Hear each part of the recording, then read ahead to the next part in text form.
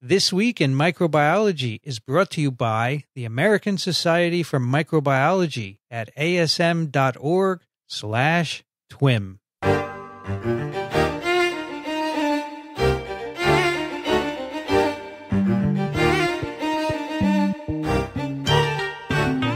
This is TWiM, This Week in Microbiology, episode 168, recorded on December 28th, 2017. Hi, everybody. I'm Vincent Racaniello, and you're listening to the podcast that explores unseen life on Earth. Joining me today from Wadsworth, Illinois, Michael Schmidt.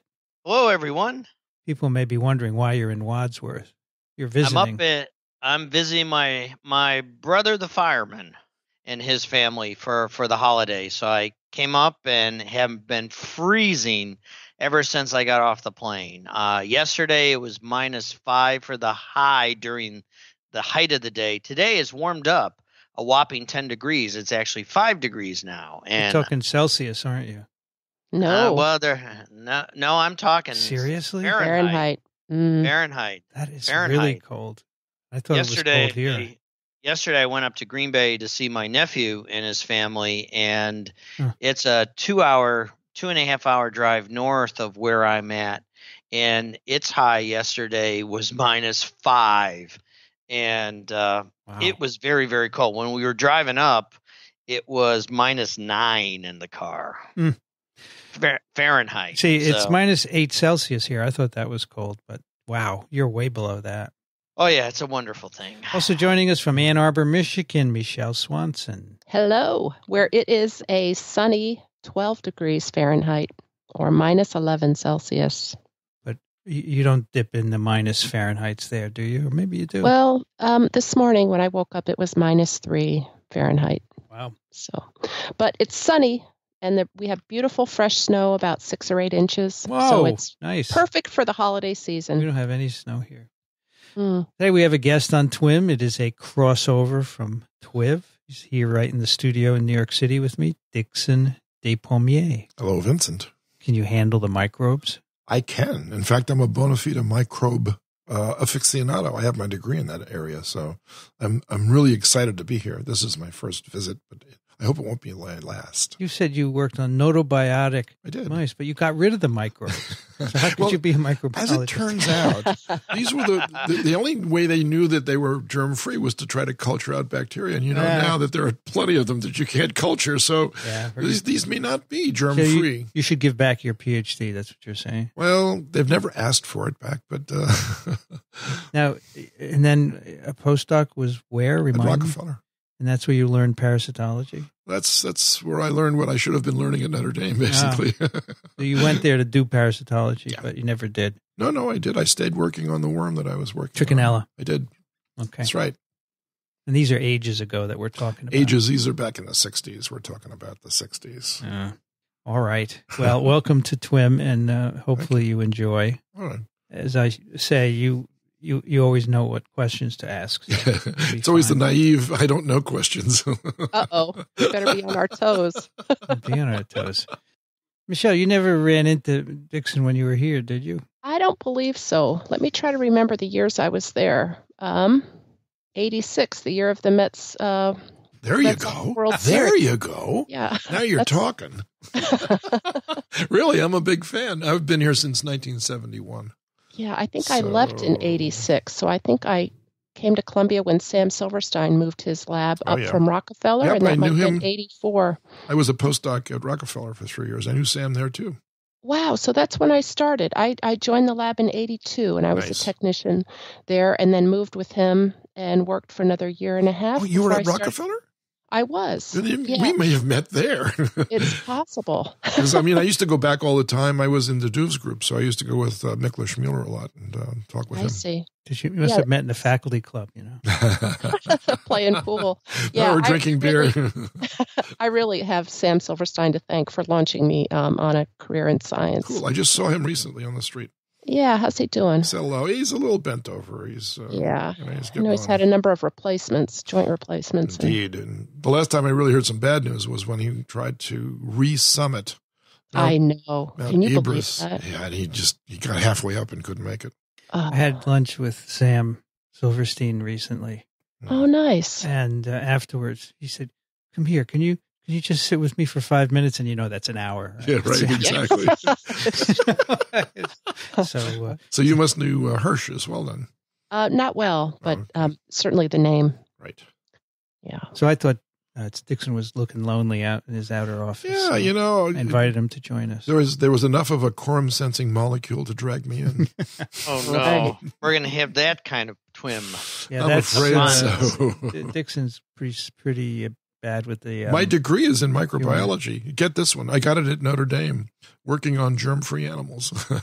Well, that's where a lot of the pioneering work on notobiotics came out. Exactly. So I consider myself an microbiologist. All right, we are going to give away a book today, and I'm not going to tell you about it till later. That may stimulate some email because it's been a little bit. There's been a dearth of email on TWiM lately, so maybe this book will stimulate it. But before that, you have to listen to a snippet and a paper, and we'll start with Michael with really a very cool snippet.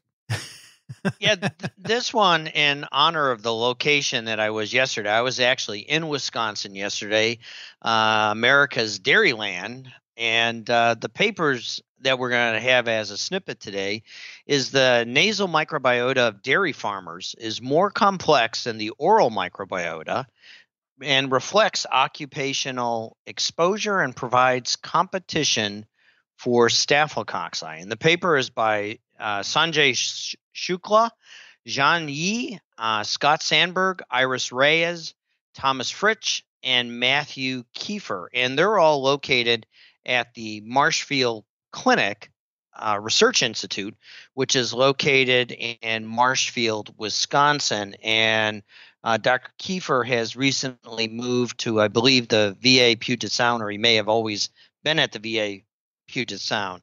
And so since we're missing Elio, so I'm going to start the way he often does. Here's the sortie.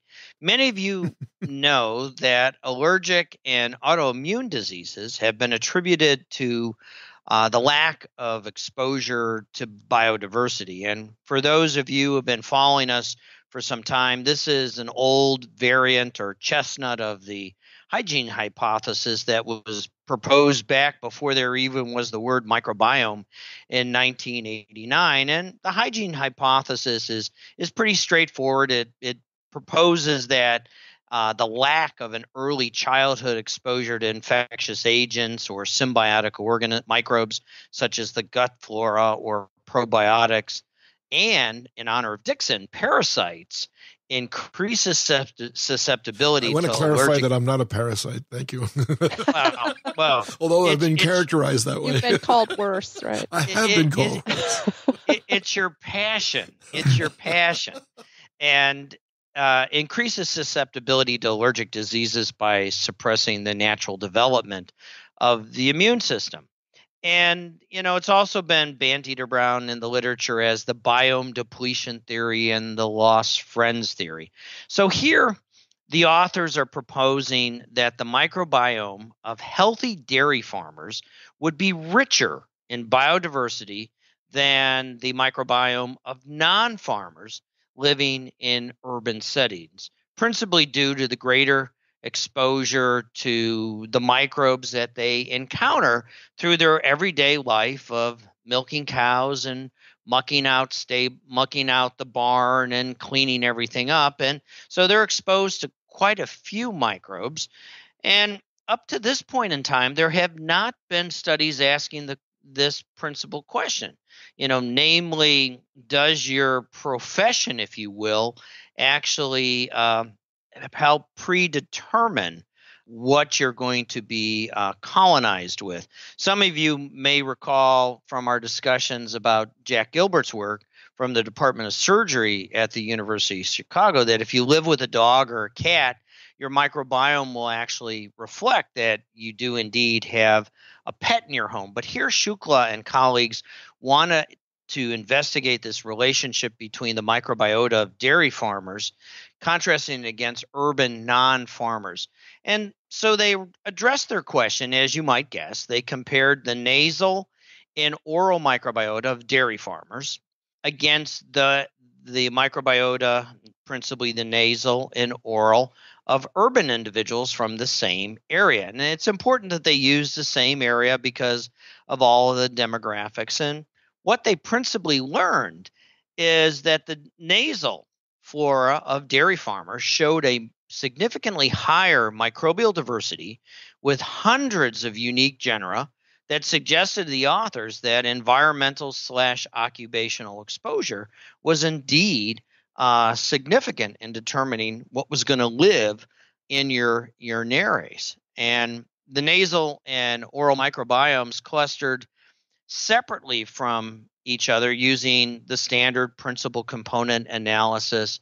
And they found that the dairy farmer harbored twofold greater complexity in their nasal flora and 1.5-fold greater exclusive genera in their mouth when they compared it to the non-farmer. Interestingly, the nasal community of the dairy farmer group had a much lower burden of staphylococcal species, again suggesting the correlation between higher microbial diversity and competition for colonization by the staphylococci. And so as you begin to think about this paper, just by reading the abstract, you say, well, it sort of all makes sense. But the reason I picked this paper is one of the individuals that I've been working on in one of the COMS, the Council of Microbial Sciences, which is an advisory body to the board of directors of the American Society for Microbiology, he sent me an email asking about staphylococci in farmers and wanted to know about livestock exposure. So when I began to investigate his question, I stumbled into this paper, and I thought it would be a really neat snippet to introduce this new group and to reacquaint our audience with the hygiene hypothesis and really begin to look at the complexity of the nasal flora of humans and contrast it against the oral community. And it was really pretty interesting. And this group also did indeed query whether or not the scary MEC-A gene was present in the community of microbes in the nares of dairy farmers. And fortunately, it was absent. And so that's good news for dairy farmers. And in fact, it wasn't all that significant in the non-farmers as well. So it was a really fascinating treatise on how they approached this problem. And as I said, what they did is they principally used the V4 region. So this is not total genome sequencing. This is 16S ribosomal RNA sequencing using the V4 region of the 16S ribosomal RNA gene. And they went after 21 different dairy farmers aged 20 to 64, and they had an equivalent number of non-farmers from an urban setting. And demographically, there was no remarkable difference for them. And what always blows my mind, having grown up in an era of Sanger sequencing, is how many sequences it now takes to make some of these remarkable conclusions that these authors came up with. They looked at 10 million sequences from 78 different clinical samples. And when you pare that down, they had 118,000 reads. And you're going, my goodness, there is so much work going on here. And, you know, there's so much life in the noses of those farmers and non-farmers. That's what was remarkable. And one of the things that I like reading these straightforward papers that have an obvious conclusion up front is their obvious conclusion up front was dairy farmers did indeed have a more complex or nasal community and a more complex oral community. But what they introduced me to is a term I hadn't recalled, and this was something called the Chow richness factor. And I put into the show notes a PDF that the author Chow put into her page, and it's freely available to individuals for review.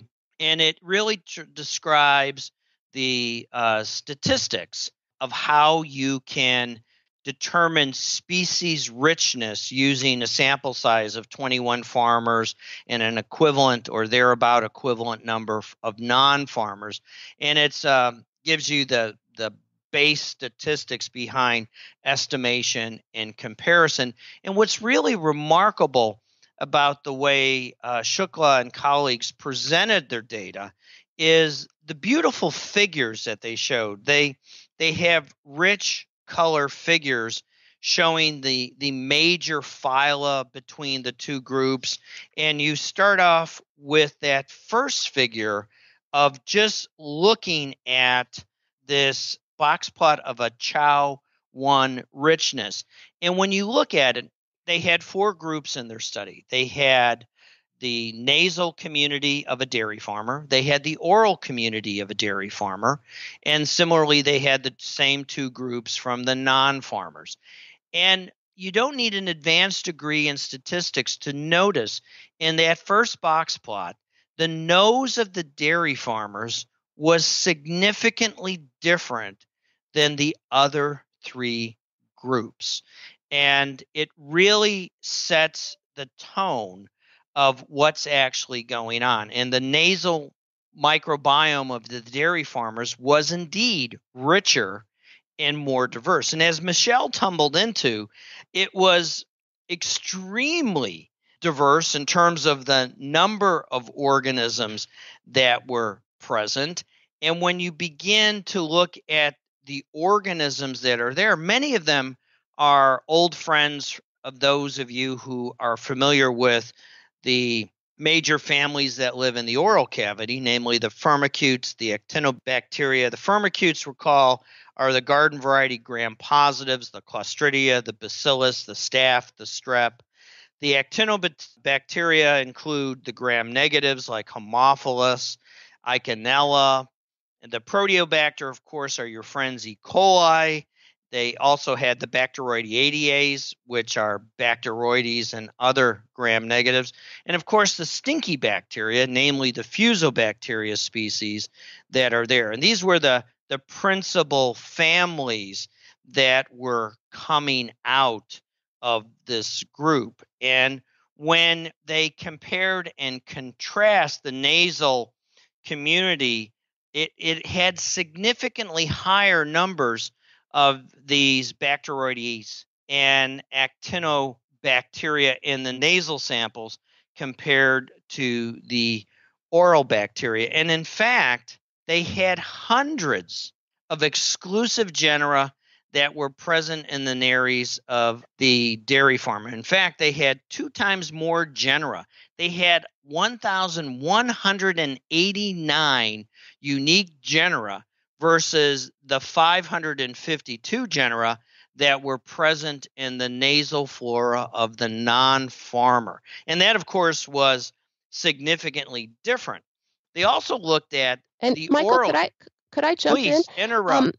In addition to those box plots with the whiskers and all and the statistics, I also appreciated that in Figure 5, they included a classic Venn diagram that allows us to just glance really pretty quickly and appreciate that the nasal passages of the dairy farmers did have quite a lot of overlap with the non-farmers, but they had some 431 different phyla that were unique to the dairy farmer, not seen in the control populations. And it's a very easy way to grasp those population distinctions. Yeah, it's very nice. Yep. And I also just want to emphasize these dairy farmers have a richer diversity, and rich really is the right word here, because in the literature with microbiomes, we are seeing again and again that the more diverse population you have on your body, on your surfaces, that correlates with better outcomes, more health. So just to make sure everybody, our audience, understands that the increased number of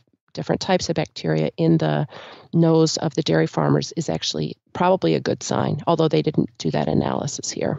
No, and in fact, I think, there's a lot that one can take from this paper in terms of thinking about things. Elio, in our early discussions in the microbiome when we were reporting sequencing, talked about, well, you're developing a New York city telephone directory with millions of entries.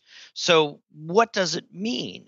Well, they began to do that richness analysis, and this is where I was going to introduce the Venn diagram, figure 5, where they begin to talk about the common genera.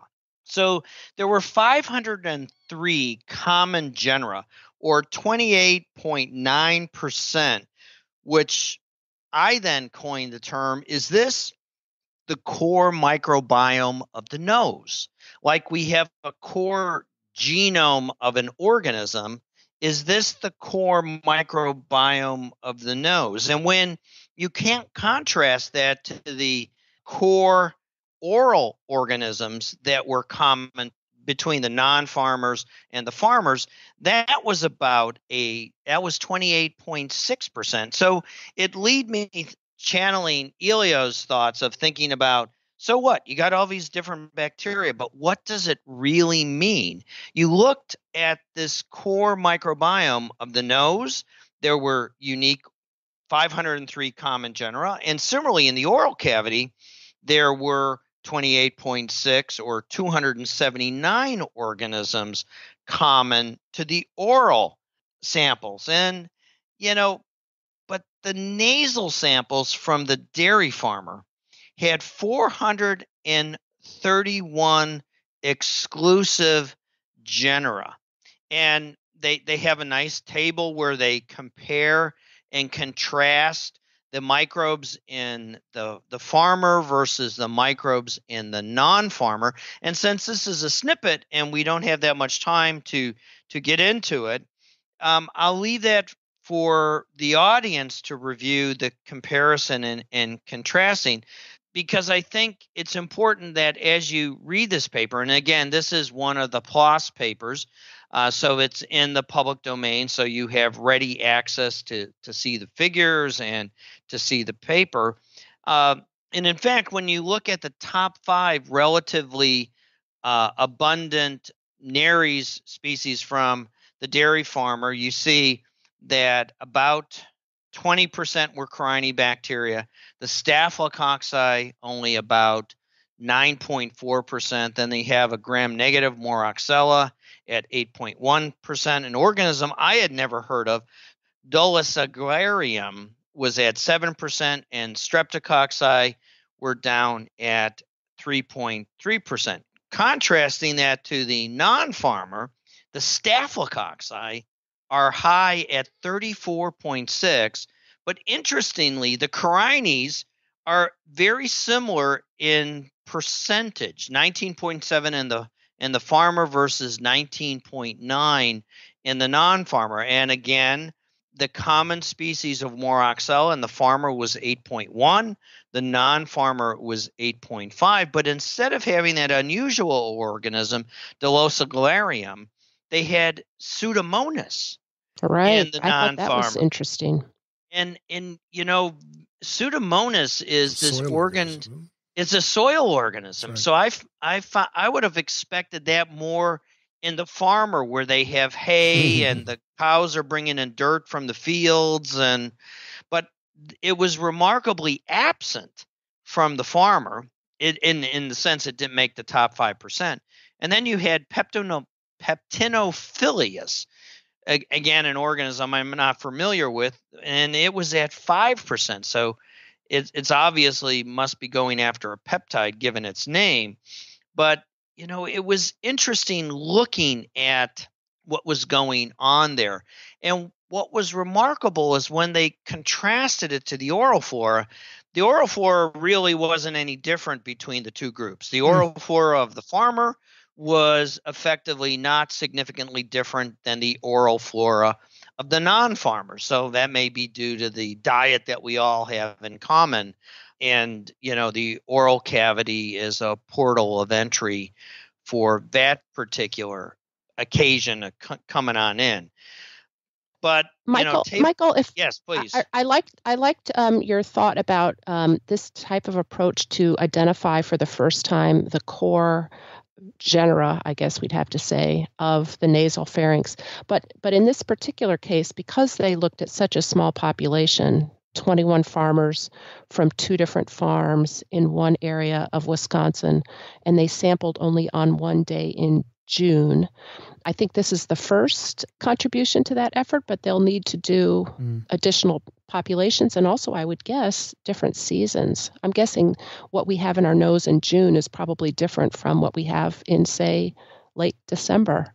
Oh, yes. It's much drier here, and so I think the Crinibacteria will actually win out. And in fact, that's one of the limitations of their study, as you brought out. And that's what I was going to bring up just before you did, is the limitation of studies like this. Is it's driven by the size of the species. And again, this is just one of the first. It's a unique community. Dairy farmers are unique, and they point out in their discussion that they specifically targeted dairy farmers over other types of farmers, those that are grain farmers or farmers growing truck farm type farmers where they're growing crops that go into what we would assume the farmer's market, things like tomatoes and cucumbers and squash and watermelon and all of the things that we seasonally are in delight when you go to the farmer's market throughout the summer. So this is but phase 1. And in summary, keeping to our time of making a snippet to tease the audience to go and look at this in great detail, the authors did conclude that dairy farmers do indeed have a rich microbial community, significantly richer than non-farmers. The oral cavity between the two groups wasn't statistically or significantly different than one another. And they are encouraging us to think about the hygiene hypothesis or the microbial friends theory that, as you're exposed to these things, it may lessen the likelihood of autoimmune type occurrences like asthma and allergies that we commonly associate with. And that's, of course, where the hygiene hypothesis came from, is asthma and, of course, hay fever. So I commend this paper for you all to take a look at. It's a great paper from looking at it from the perspective of how to present complex data sets that you can easily digest. I would encourage you to look, if you spend any time on the paper, look carefully at figure 5, because it really shows you the power of a Venn diagram in figuring out what's remarkable when you begin to compare and contrast these things. And I think, as Michele pointed out, we're going to need many more communities of farmers included in this. Wisconsin is but one. We all know where happy cows are. They're out in California. And so is the nasal flora of a dairy farmer in Wisconsin, where yesterday it was -9 below, and it doesn't get that cold in California where the happy cows are. So except the ones that are caught in the fires. Except right. The ones that are caught in the fires. So we want to take a look at it, and it's a really neat study, and it didn't get at Tyler's question. Tyler Ratke was the one who asked me the question about what's going on with if there's any correlation with farm Staphylococci entering the clinical community. But this was the first study showing that the nasal microbiota of dairy farmers is different than non-farmers. So if one of these farmers went to the city for 6 months, would the nasal microbiome change completely?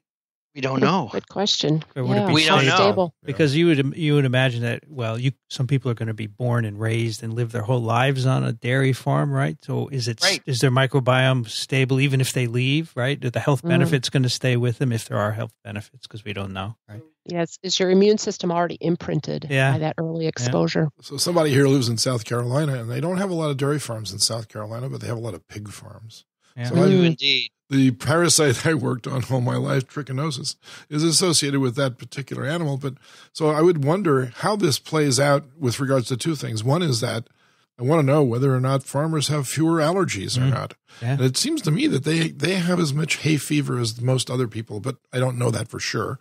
And then the kinds of cows that are raised for dairy farming, they're not all the same. So it would be very interesting to see how this varies with the cow type. Yep. And thirdly, of course, is to see whether it has any clinical correlations with any of these hypotheses. Yeah. And they point that out about the dairy species, the species of cow that they were looking at. And as Michele pointed out, this was from 2 farms. But, they already had 10 million sequences in the bank. That's incredible. That is incredible. It's a lot of work. And the question is, you begin to push it forward, and is, how many studies do you need to conduct in order to begin to determine these sorts of experiments that need to be done next. And I think that's where the big data community begins to come after us, because as we all know, since this was the season of big data, if you made the mistake of shopping on Amazon or any of these other online websites and you accidentally clicked on a coat or clicked on a pair of shoes, what you saw on your internet browser for the next 4 days was that same coat or that same pair of shoes. Yep, you bet. And so that's what I think we need to begin to bring to the science of the microbiome, is to begin to incorporate all of these data sets together in a similar manner that Facebook and Amazon does, to begin to understand shopping trends and whatnot. And so you can well imagine that one of the unique species of the nose of a dairy farmer could be that coat or pair of shoes that you were looking at when you were shopping on Amazon. And, if you get another dairy farmer looking at something else, or a farmer or an individual in the city, should you suggest that pair of coat, or, all of those things. And I think we're at the beginning. So that's why I put into the show notes these 2 little guides on species richness estimation and some of the underlying statistical theory behind how these studies are beginning to be assembled. Thoughts creep into everybody's mind when you listen to all this for the first time. And of course, the group that I would really love to see some of these studies done on is a large animal and a small animal vet. Oh, yeah. There are tons of veterinarians out there, and they get their hands way inside these animals. Yeah. Oh, yeah. And they'd be willing participants in They a sure study would like be. this, They would too. be. They would be. Yeah. That's a great idea. So before we move on, I want to give a shout out to Marshfield, Wisconsin. So this study was done by a group at the Marshfield Clinic Research Institute, and Marshfield is a town of about 20,000 people, midway between Green Bay and Minneapolis. And by looking at the World Wide Web, I learned that they are highly ranked by a number of studies for their quality of life. They are proud to be considered one of the best places to live in Wisconsin. They have a couple of healthcare facilities that they're proud of, and parks, and a great way of life. So I want to thank the about 40 citizens from that area for contributing to this study. I learned that 33% of dairy farmers take less than 1 shower per day. Yeah, I didn't bring up all of the demographics because how many of those live alone? I was going to say those would be the bachelor farmers. Because by contrast, only 6% of non-farmers take less than a shower per day because they have to work. They have to be around other people. Right. So they have to take. That was really interesting. Right. But maybe they're taking baths. Yeah. But their demographic study has how many have household pets, whether they have a dog, a cat, a horse, a rodent, a rabbit. Fish, birds. Yeah, it's pretty funny. So their demographic table really gives you how much work this group indeed put into this fine study. And so it's an interesting snippet. It's easy to get through. The statistics are approachable if you use the resources. So it's a good snippet. All right. Thank you, Michael. That's cool. Thank you. All right. Our paper was suggested by listener Hannah, who wrote back in May, my lab's journal club is doing this paper today, and I thought it'd be a good fit for TWiM or maybe even TWiVO. It's about insect endosymbionts that regulate their own virulence through quorum sensing. Basically, at the beginning of the infection, the bacteria produce a lot of toxins, but when they sense that they've colonized, thanks to quorum sensing molecules, they suppress all those virulence factors. This allows them to establish a persistent infection without further injuring the host. All of this has implications for how mutualistic relationships with microbes can arise, which I think is pretty cool. So the paper was published in Cell Host and Microbe. It's called Quorum Sensing Attenuates Virulence in Sodalis Praecaptivus.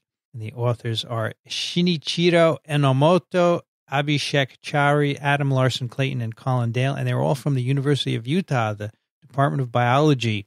Now, on TWiM, we have talked multiple times about endosymbionts of eukaryotes, bacteria that live within eukaryotes, and there are only certain phyla of bacteria that are predisposed to enter these kinds of mutualisms.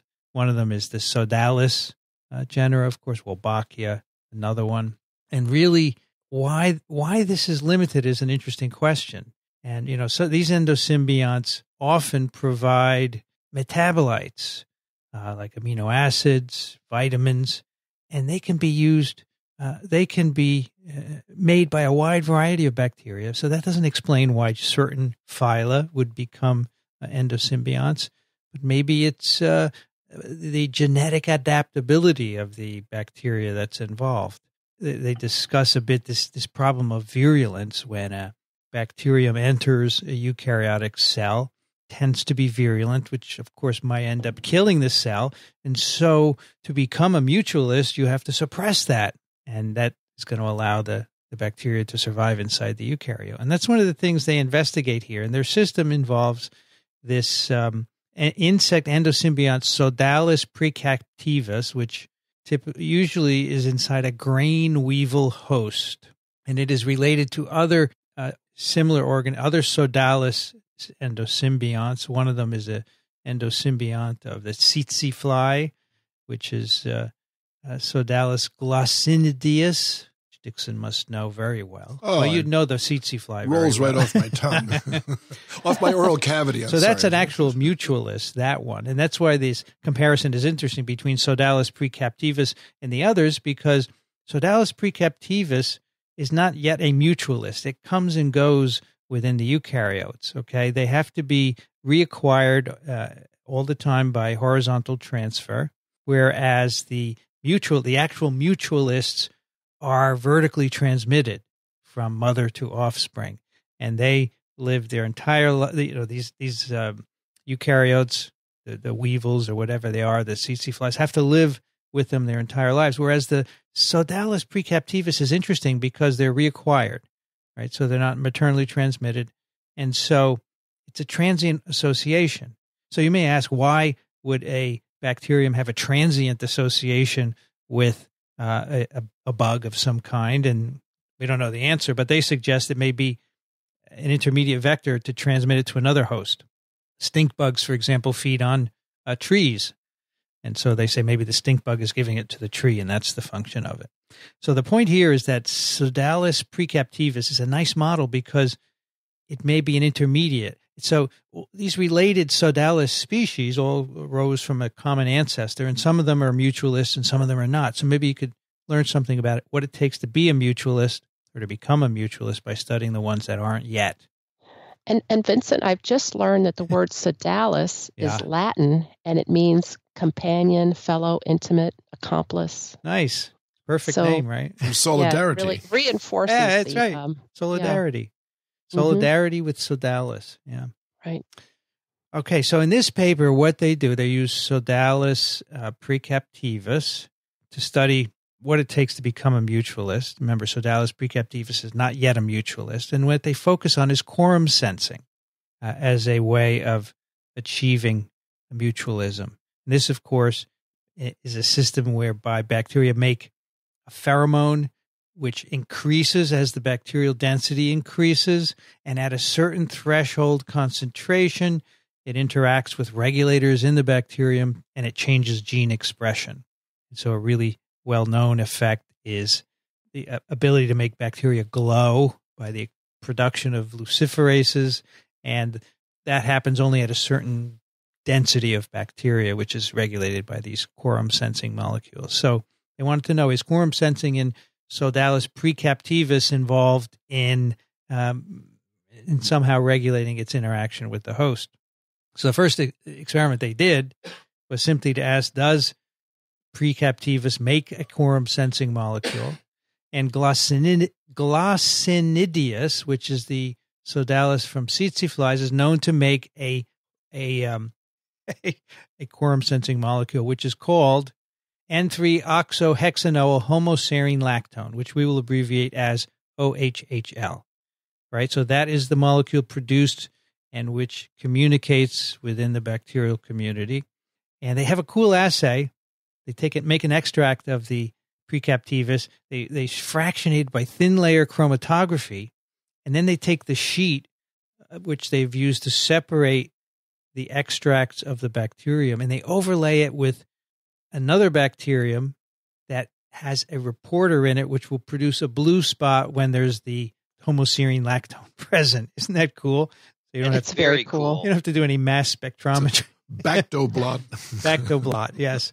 So by this, they can tell that precaptivus makes a OHHL, and that's important for the rest of the paper. Now, OHHL is synthesized by an enzyme encoded by the YPE1 gene, and they can see by looking at the genome of these Sodalis that they have this gene, and they're also genes involved in response to the lactone, and that's known.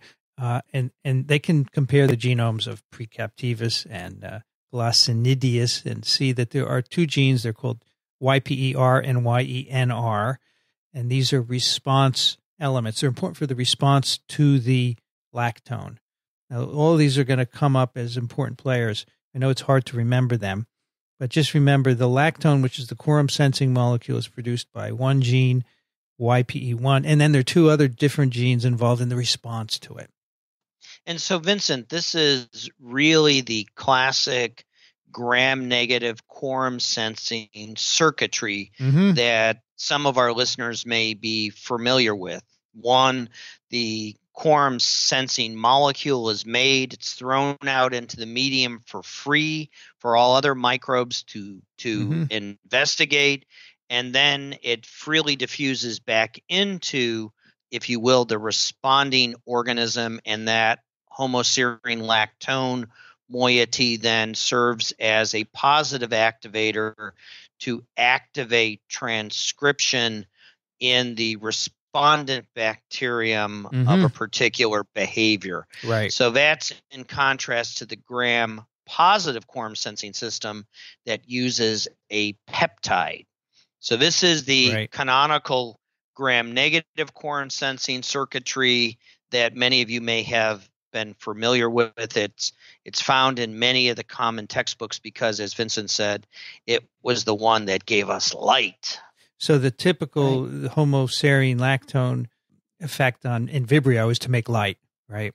And that is it interacts, the lactone interacts with LuxR response elements to turn on the production of luciferase, and then the squid, which bear the Vibrio, will then glow at night so they're not eaten by predators swimming below them.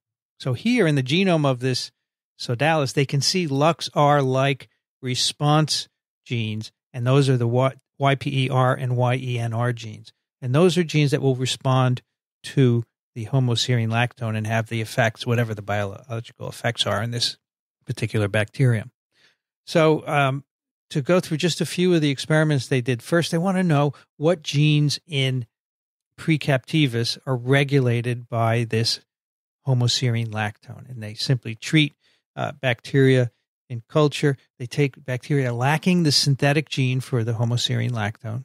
Okay, so you have no activity. They add homoserine lactone, and then they ask what RNAs are turned on or turned off. They do transcriptomic analysis. And lucky for them, 30 genes were 30, not 800. Yeah. I mean, if this were eukaryotes, it would be 800 or 1,000. A veritable plethora. And you would be, if you wrote a grant to look at them, they would say, no way. That's right. Fishing expedition. The fishing expedition. Guess what? I'm very good at fishing. But here, there are 30 genes with greater than 4-fold changes, and most of them, 26, showed a decrease in expression in response to this homoserine lactone. And right. These so are rather than turning on a light, we're turning it off. Genes. And these genes that are turned off, they can tell what they do because they look at the protein, and there are other proteins in the database that are similar. Their functions associated with causing disease of insects, like toxins, chitinases, which would digest the chitin protective shell of the insect, right? Get a very soft roach. Digest the insect from within, collagenases and so forth. All right, so those keep in mind. We'll come back to those. And then 4 genes went up, okay? And 2 of these are called CPMA and CPMJ. We will come back to them again.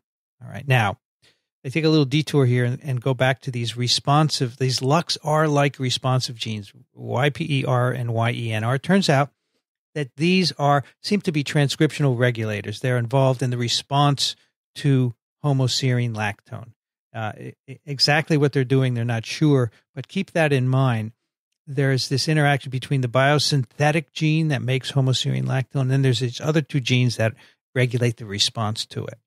Okay, now here's the cool part. This is all background so far. They noticed. This is where good stuff always begins. We noticed during the course of our work, of our study, we casually observed the wild type strain. So we have 2 strains of Precaptivus. We have a wild type and one with a deletion in the gene, the biosynthetic gene for this homoserine lactone. And they noticed that the wild type growth rate was really much less than the mutant, which can't make the homoserine lactone. And they validated that by showing that if you add the homoserine lactone itself to both wild type and mutant strain, it will inhibit their growth. So in other words, the quorum sensing molecule is inhibiting the growth of these bacteria. And of course, remember these 2 LuxR-like responsive genes, which I said were transcriptional regulators. If you delete them, then the homoserine lactone doesn't affect the growth of the bacteria. So that makes sense because we know the product of those 2 genes are involved in the response to the quorum sensing molecule. And they do some cool mixing experiments where they mixed wild type and mutant strains, and they could show you that it's in fact this quorum sensing molecule that's causing the inhibition of bacterial growth. So what is the gene responsible for growth suppression caused by the homoserine lactone? They made mutants of the Precaptivus, and they looked for mutants that relieved the growth suppression caused by the homoserine lactone. And they found that CMPA is a major gene involved in growth suppression caused by homoserine lactone. And you may remember, but you won't, so I'll remind you, that CMP was one of the 4 genes that went up when you treated cells with the homoserine lactone. So exactly what it's doing, they're not sure, but it is clearly responsible for relieving growth suppression caused by the presence of homoserine lactone. So then the next experiment is to take weevils. These are adult grain weevils. They treat them with antibiotics to reduce their own native symbionts, and then they inject the Precaptivus into them. They can inject wild type, or they can inject a mutant that cannot make the quorum sensing molecule. So what do you think happens? They look at these injected weevils. At 1 week, the ones that got the strain lacking the ability to make the quorum sensing molecule, they started to get lethargic, and then they died over the next few weeks. They became the lesser of 2 weevils. The lesser of 2 weevils. Very good. That could be the title. And the wild type injected weevils were fine. Right. So that must have been a great period in the lab to start collecting this data. Great. That's a Louis Pasteur response. Of course. He comes back the next morning, claps his hands, and only half of the sheep wake up. You know that? No, I don't know that story. It's from the vaccination of sheep against, I'm just trying to think. Rabies? Yes, that's correct. So he clapped. They were all asleep. He thought they were all dead. And half of them were. And those were the vaccinated ones? That's correct. Good story. All right. So if you are wild type for the biosynthetic gene for this quorum sensing molecule, you're fine. But if you take out the quorum sensing gene, you die. So it not only slows the rate of growth down or division cycle. Well, we don't know exactly, but they don't say. They don't say whether they're killing or it's just a growth inhibition. If you wash away the quorum sensing, do they rejuvenate? Yeah. Do we know that this approach has identified any new toxins that might be useful for insect control? Well, they do identify some toxins. I don't think they're new, though. Okay. But they have some other things that are involved. I'll get to that in a minute. Okay.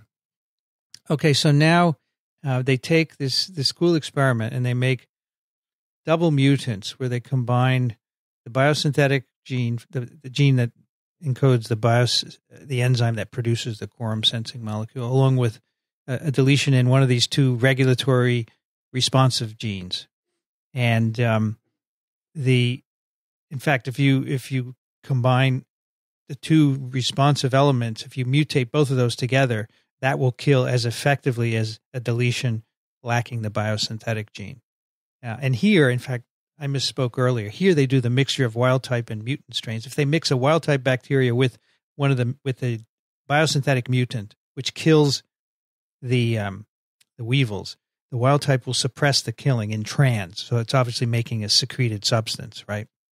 But if you mix wild type bacteria with bacteria mutated in the response elements, the wild type will not mitigate the killing of them because they can't respond. Because the YPER and the YENR are responsive elements for the quorum sensing element. Those are beautiful experiments. Yeah, so this is great because you have an animal model, an insect model, and you can manipulate the bacterium and know exactly what's going on. So you can say, okay, this quorum sensing molecule is somehow protecting the strains. And you feel like a genius. What kind of medium do they use to grow these in vitro? I would have to look it up. I don't know. Okay, just standard microbial medium then maybe. To grow the bacteria? Yeah. I don't know. Well, I can look it up very quickly here. Let's see. Well, of course, the materials and methods are not in the PDF. Hold it. Here we go. Insects. I'm just curious. Maybe. They are grown on organic whole yellow maize, by the way. Ha. You mean the weevils? And the symbiont-free weevils were generated by treating with rifampicin. But let's get to the bacteria. Here we go. Bacteria were grown in LB. There you go. A lousy medium. Just the standard.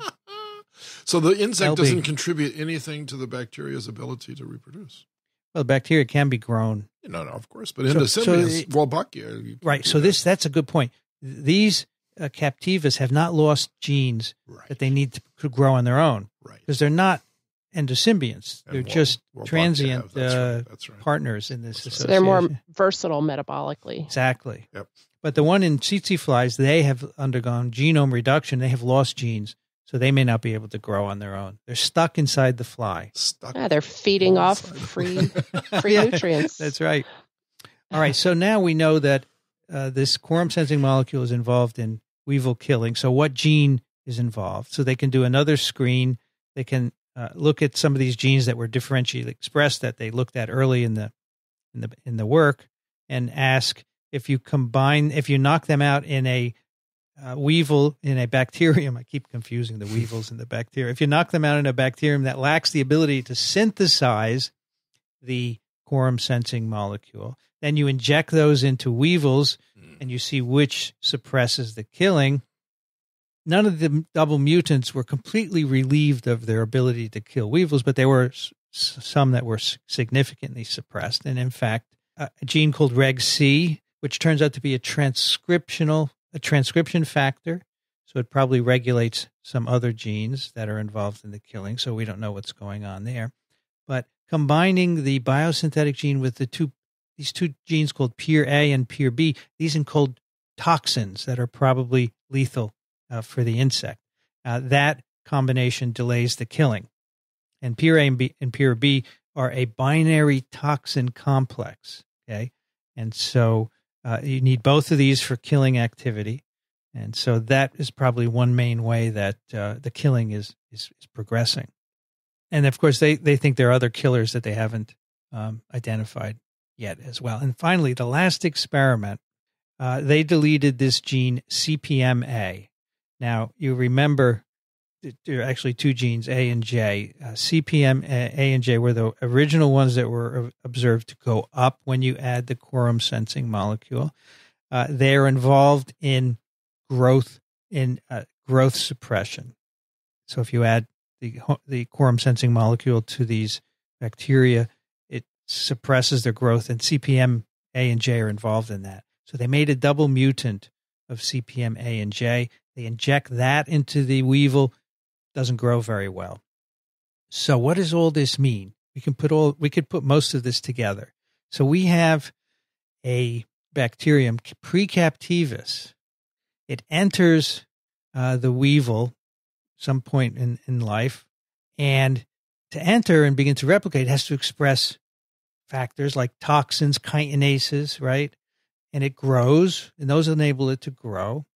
But then probably to get access, right? It has to break down some barriers, insect barriers. And so these are the things that are killing. But early in the growth of this bacterium inside of the weevil, of course, they don't want to kill it, but they're made at low enough amounts so that the bacteria can enter, as Michele says. Slip in. And then when the bacteria have reached certain numbers, they're producing these quorum sensing molecules, which then shut off the production of these toxins. So they're not going to kill the insect. And the responsive, we know that CPMA, J are involved in this shut off. If you delete those, you can't even infect. CPMA and J are involved in the production of these toxins in response to the quorum sensing molecules. And if you delete CPMA and J, the bacterium can't really get established, so they don't grow very well. So then you get lots of bacteria growing, you get the quorum sensing molecules produced, the toxins are shut off, and then you have a nice coexistence of the weevil with the bacterium for as long as you need. So this bacterium has learned how to modulate virulence. Right. When they're inside the weevil and when they've done that, where are they found? Are they found in the hemocoel or are they found within cells? These are intracellular. Which cells? I don't know. They actually don't mention that, but I'm sure there's an extensive background on this. It would be wonderful to see which cells are the repository. Why would it make a difference or be important? Well, because I think that if you had a transitional organism, like we have in parasitology, for instance, strongyloides is a parasite that can reproduce in the soil by just eating bacteria, or it's an obligate parasite inside of a mammalian host. So you've got these two pathways that you can go to. Wolbachia never comes out of the cell, whereas this presumable developmental endosymbiont enters the weevil as a parasite and mollifies its behavior to become more friendly, as you put it. Right. So, and then which cells are the beneficiary of this relationship? And it would give you clues about transmission to the next plant. Indeed it would. Yeah, that's right. Indeed it would. Yeah, I don't know how transmission occurs, but maybe they're shedding it. Yep. And I presume the chitinase is totally shut down also, right? Yeah, the kinases and the protein toxins, they all have to be shut down, and otherwise it would kill. Because you see, if we mess with the shutting down, we kill the response genes, we kill the adults. Yeah, exactly. Now the tsetse fly version of this bacterium, Glossinidius, they don't have these quorum sensing regulated virulence genes. They don't have the protein toxin. They don't have the chitinases. They don't need it because they don't have to enter. They're given to new tsetse flies at birth. Right. And they just remain, so they don't need any virulence factors. So that's the idea emerging out of this paper, which I think is cool. Yep. You have a bacterium which is entering a host, and to do so, it has to express some virulence genes to get in, but then they're suppressed in order to allow the host and the bacterium to survive. And eventually, over time, if you wanted to make that a true mutualism, you don't need any of this quorum sensing business anymore. You'd switch to vertical transmission, and you'd just You don't need any of this. You're making it sound like bacteria thinking about doing this. I don't mean. I don't mean to do that at all. But it's obviously. No, I know. It's obviously easier to describe. Sure, but they're selected for life by their metabolic price tag. So there's a metabolic price to pay for making more genes. Right? Yeah, for sure. So they have a nice discussion where I really like the evolution of virulence. I like to think about it. In viruses, we think about it all the time. Exactly. But here, if you have a bacterium that is evolving towards a mutualism, you have to reduce virulence. Right. All right. And in this case, we have a nice way of regulating it during an infection, but eventually you would lose the genes that accomplish virulence. And then you go from horizontal to vertical transmission. So here, this particular Precaptivus is still being transmitted horizontally, but presumably at some point you would go vertical. And how that happens, at what point, what are the conditions? That's really interesting to think about. Yeah, again, it probably depends on what cells they have access to. Yeah. Whether they can be maintained in the germline. Exactly. And the concentration of the homoserine lactone. And that goes back to Dickson's question about where the microbe is, because it's how that homoserine lactone is going to get diluted. Remember, the microbe is giving it freely to the environment. Mm-hmm. And depending upon where that homoserine lactone goes, and those of you who remember your chemistry recall that a homoserine lactone moiety is not all that stable, and it's easily degraded by endogenous enzymes. So my suspicion is that this Precaptivus is actually playing both ends. It's playing this concentration game because it's to its advantage. And the Dickson, I think, may have tumbled to it. It's the compartment that the microbe is in, and that homoserine is enabling it to have that selective advantage, so it downregulates itself so it continues to feed and reproduce until it needs to go away. And, it's all about that quorum of how many of the Precaptivus are there as to determining this whole virulence cascade that we're witnessing. Yep. It's a cool system for studying this. That's the experimental details aside, it's kind of intermediate in the progression to mutualism. That's why it's neat to study. Yeah, I love the discussion, as you pointed out, Vincent. It really got me thinking about evolution of virulence factors, having to overcome host barriers. And then in thinking about the paper that Michael did and our appreciation for all the good that our microbiome provides us, do you think that there's a new frontier in science where host cells are actually going to put out the welcome mat for microbes to try to encourage beneficial microbes to come and stay? If Lynn Margulis was alive today, I would love to hear her answer to that question.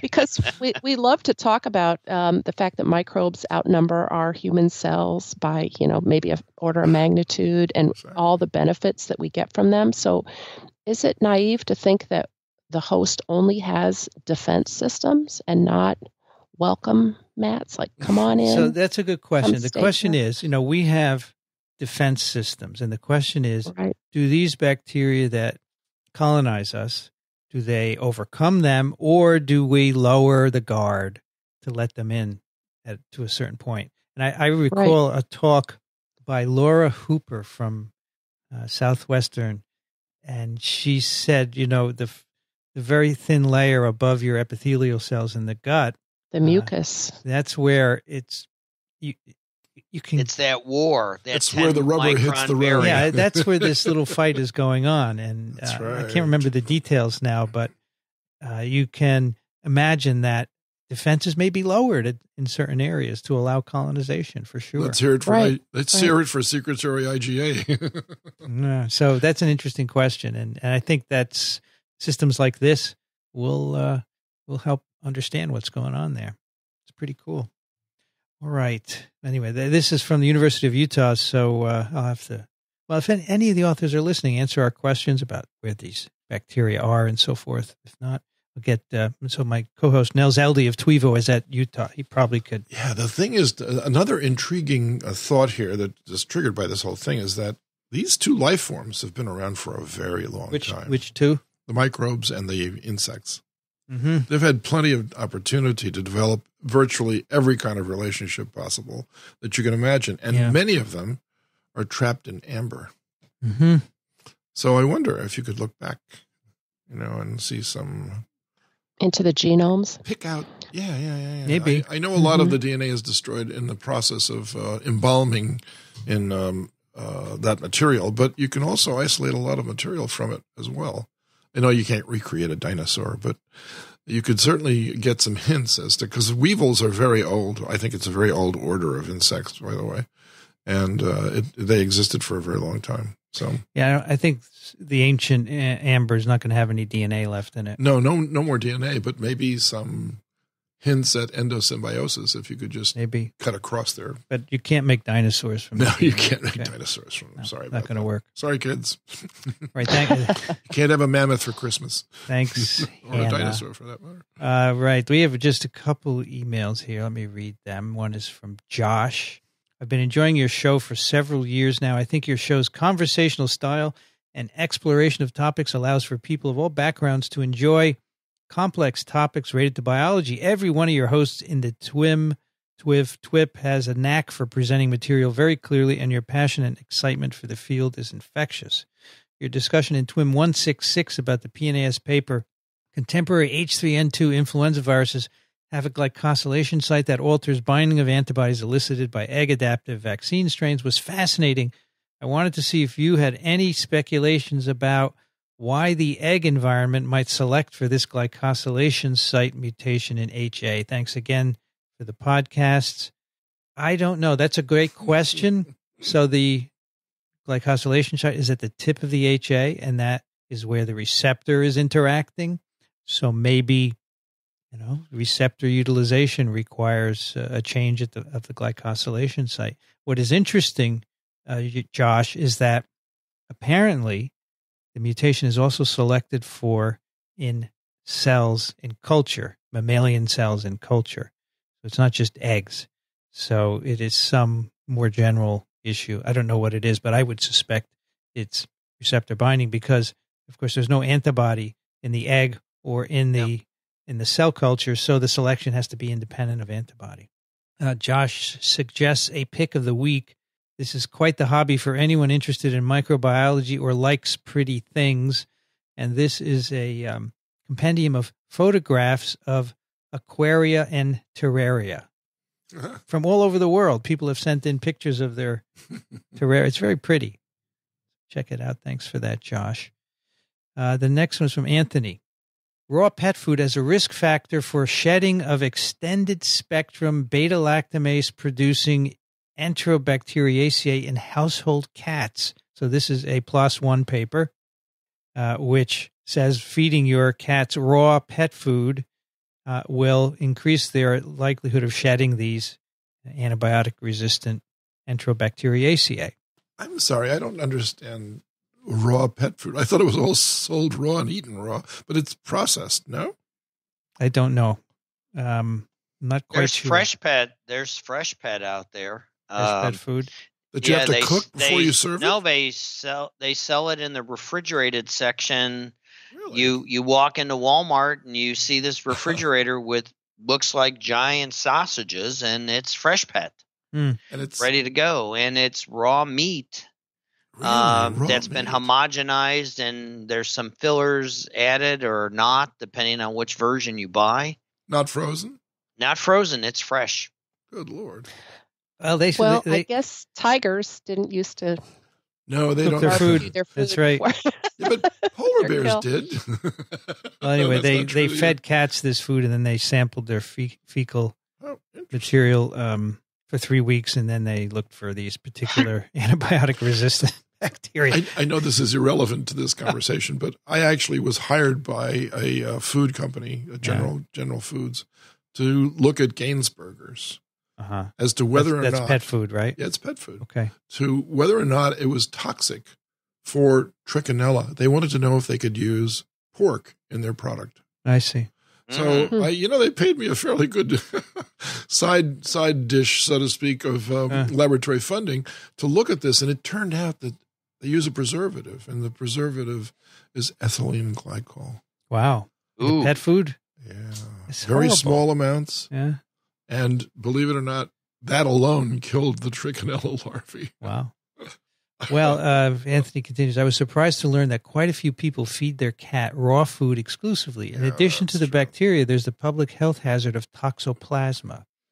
Yes, freezing does kill a high proportion of the bradyzoites. In Russian roulette, a high proportion of the chambers in the gun cylinders are empty. That doesn't make it a good idea. Dear.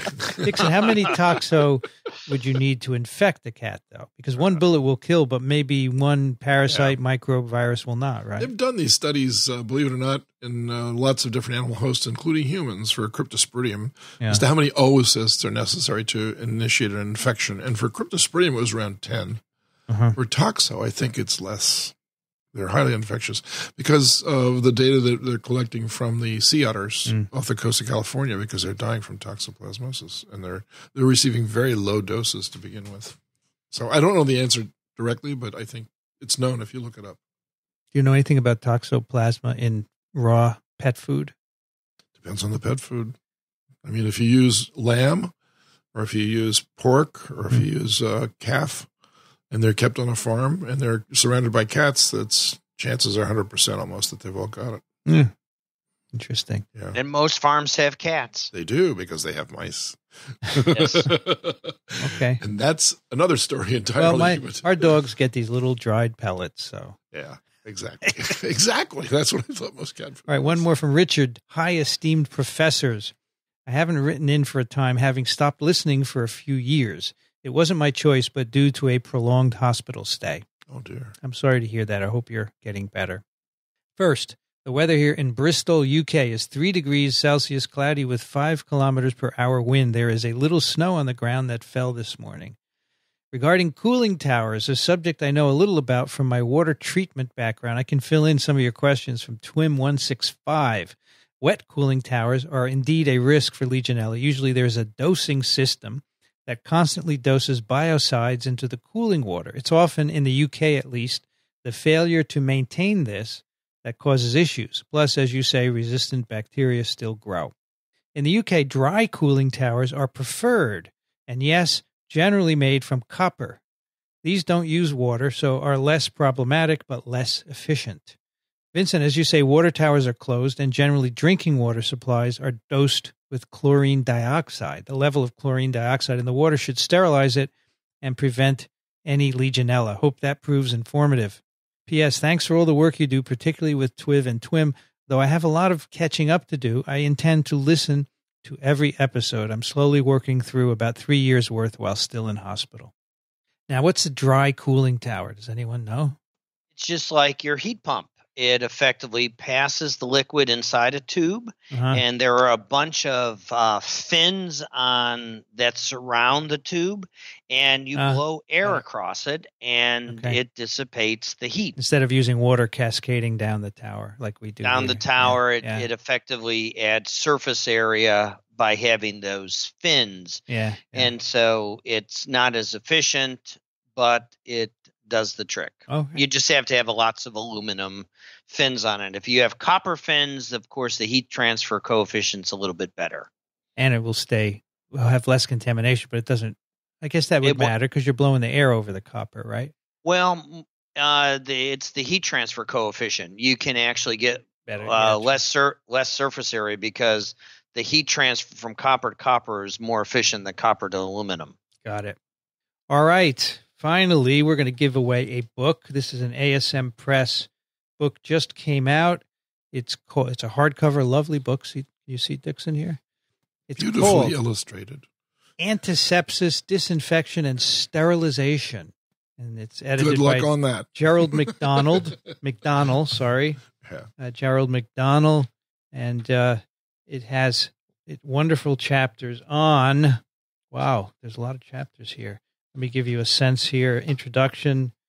It has physical disinfection, chemical disinfection, and that goes on for quite a while. Metals, antiseptics and antisepsis, physical sterilization, chemical sterilization, mechanisms of action, mechanisms of microbial resistance. 390 pages. And it's not just bacteria, it's viruses, trypanosomes, parasites, fungi, it's the whole deal. It's a brand new book, never read, never marked up by ASM Press. Send an email to twim@microbe.tv. The subject of the email should be disinfection. And just, you could write something and tell us about yourself, but we will then go through all the emails and pick one at random to mail you this book. Antisepsis, disinfection, and sterilization. You can find TWiM at Apple Podcasts, asm.org/TWiM.